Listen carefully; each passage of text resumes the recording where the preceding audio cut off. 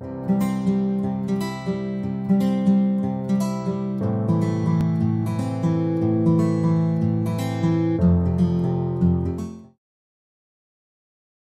guys, I am Nikisha from Canadian Immigration TV. In this video I'm going to look last month's Provincial Nominee Program across Canada. If you're interested in learning more about this topic, please watch this video all the way to the end. For the most recent immigration news and updates, please like and share to this video. Don't forget to subscribe to my YouTube channel by hitting the subscribe button icon of the notification bell. Let's get started with the video. With more than 4,500 invitations to submit for provincial nomination issued this month, Canada's Provincial Nominee Programs, PNP, are off to a good start in 2022. The PNP is a federal provincial. It allows provinces and territories in Canada to establish their own immigration streams in order to better fulfill their labour market demands and economic development goals. The PNP was established in 1998 to more equitably distribute the benefits of immigration among provinces and to encourage immigration to smaller provinces and less densely inhabited areas of the country. The PNP now accounts for a significant portion of economic immigration to most Canadian provinces and territories. In reality, many smaller Canadian provinces rely on this program to meet their demographic and labour force demands, including Newfoundland and Labrador, Prince Edward Island, Nova Scotia, New Brunswick, Manitoba, and Saskatchewan. Between now and 2023, PNPs are likely to result in the admission of more than 80,000 immigrants as permanent residents.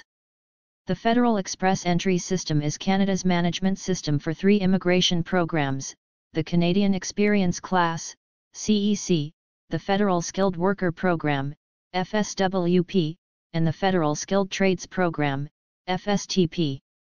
Most participating provinces and territories have at least one PNP stream that is aligned with the Federal Express Entry System.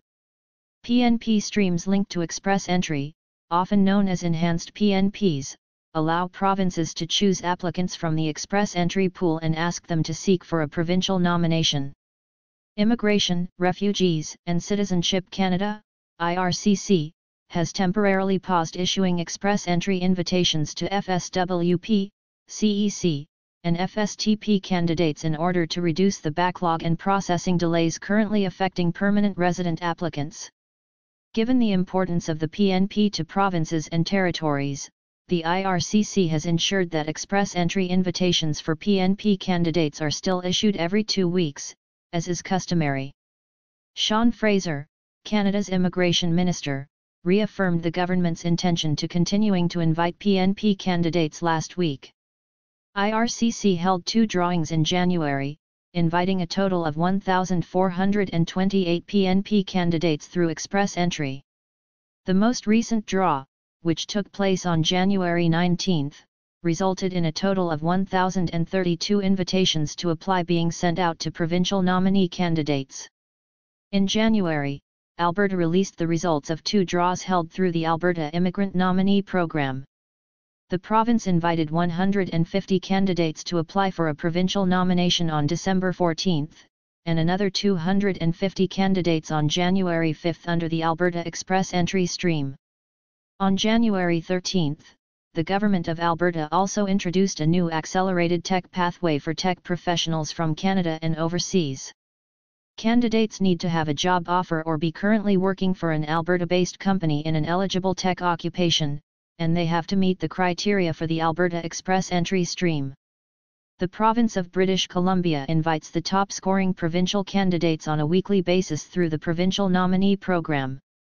Candidates who have been invited to apply may do so through Express Entry British Columbia, Skills Immigration, or the Tech stream. These are some of the most active programs in the country. The province invited 714 people to apply for a provincial nomination in January. Skilled workers in Manitoba, skilled workers overseas, and international education stream are the 3 streams via which Manitoba sends out invites on a regular basis. On January 14 and 27, the province performed drawings, issuing a total of 758 letters of advice to apply, 166 of which were sent to candidates who possessed a valid express entry profile. Last month, the Ontario Immigrant Nominee Program, OINP, held 3 large draws. On January 11, the province sent 1,084 invitations to apply under the employer job offer category to candidates from the foreign worker, international student, and in-demand skills streams. The province held another draw the next day, on January 12, seeking 502 individuals with work experience in 18 prioritized occupations who would be eligible for Ontario's Express Entry Human Capital Priorities stream. Finally, through the Ontario Express Entry Skilled Trades stream, Ontario invited 1,032 individuals on January 27. Ontario, more than any other province, invited 2,618 candidates to file for a provincial nomination. The Prince Edward Island Provincial Nominee Program, PNP, draws are done once a month and are pre-scheduled. The province issued the timetable for this year on January 1.